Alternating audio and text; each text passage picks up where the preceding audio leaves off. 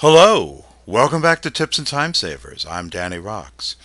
In today's lesson, we're going to do some what-if analysis. We'll learn to create scenarios.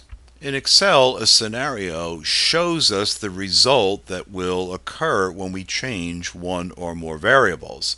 So for our target cell, in other words, our operating profit, what would happen if our supplier comes to us and says, oh, by the way, prices are going up by 3% next month. And oh, by the way, we discover that we have increased competition and we're going to have to lower our sales prices. What if? Perfect condition for a scenario. Some other possible scenarios might include putting together a sales package. What would be a good buy? What would be the better buy? Or what would be the best buy? Or predicting outcomes. If the worst happened, what would be the result? Or if everything went right, what's the best case outcome or the outcome that is most likely?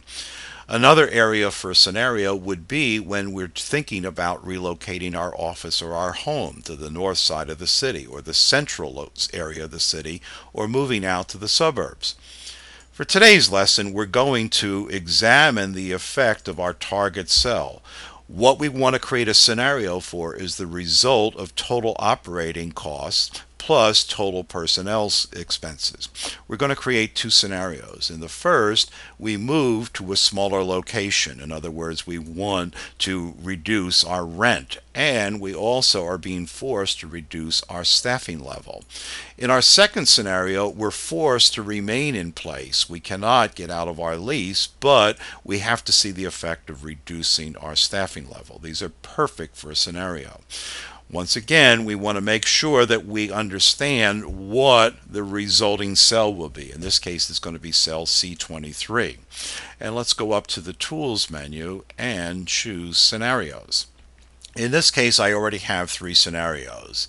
As a best practice, I recommend creating a scenario to document your current status. So let's choose the current show, and this is our current outlay each month, $21,485.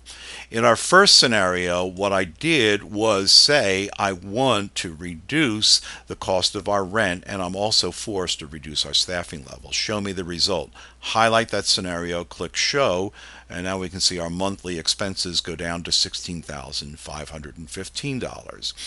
How about the second scenario, reducing the staff but remaining in place? Highlight the scenario, click Show, and it will be a result of $12,945.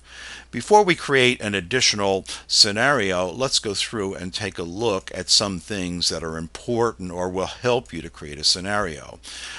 I put 4 steps in there. Show the formulas. As you can see here, I'm using the Control tilde shortcut. I'm showing all of the formulas in my worksheet.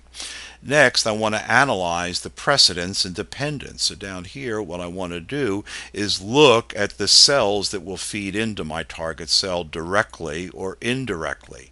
Once I understand that, then I know how to write out my scenario. I like to write out the scenario, and I also like to highlight the cells that I will be changing.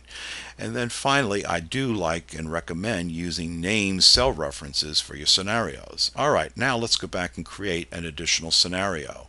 We'll go back up to Tools, Scenarios, and in this case, let's start from our current situation, and based off of that, we want to add an additional scenario. Let's call it Negotiate Lower Rent.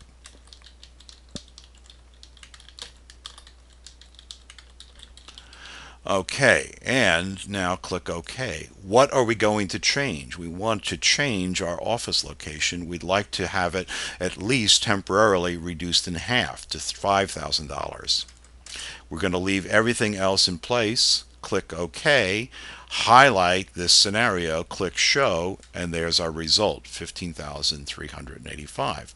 Once we've created these multiple scenarios, what we want to do next is create a summary report. So let's choose Summary, and our summary will be based on the resulting sale, which is down here. Notice the marching ants around it, cell C23. Click OK, and now, quick as that, we have a great summary report to present. So here we can see the effect in our current values, our reducing the staff and moving to a smaller location, reducing the staff but remaining in place, negotiating a lower rent. You see the advantage of naming the cells. It's easy to present and explain this to the other stakeholders in our company. So it's really easy to create scenarios. You're only limited by your imagination. Use the tools, scenarios, and create as many as you want. I'll see you in the next Tips and Time Savers.